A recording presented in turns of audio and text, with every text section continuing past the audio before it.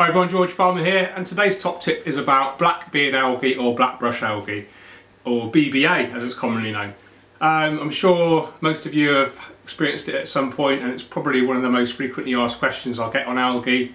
And so I thought I'd give you some top tips on how to prevent it and deal with it. Prevention is better than cure, and to prevent algae, well, basically we just need to look after our plants as best we can. So we need to provide appropriate lighting, so that's not too much but enough to obviously grow the plants. Good CO2 levels if you're using CO2 injection, and by that I mean high and stable enough, but also in combination with good circulation, so all the plants are getting access to that CO2. Good nutrient levels, so I like to deliberately slightly overdose nutrients every day and then do a large weekly water change to reset those levels every week. Good maintenance practice, so big water changes every week, keeping the plants free from any collected detritus, keeping your glass clean.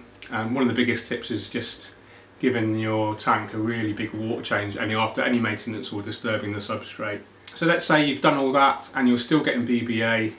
I would guess the most common parts of the tank you're getting is either on your wood, slow growing plants, or rocks. It's very unlikely you'll get BBA, in fact it's almost impossible to get BBA on healthy growing plants.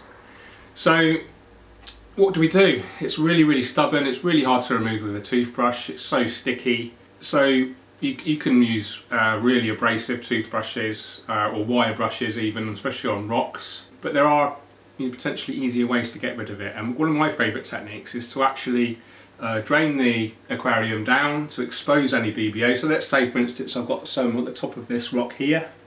So I would drain the aquarium all the way down to just below where that rock is, and then I'll get a paintbrush, a small model paintbrush for instance that's never been used for real paint, a cap full of liquid carbon, i.e. Seacom Flourish XL or TNC carbon. There's plenty of liquid carbon products out there which basically form from a solution of glutaraldehyde and water.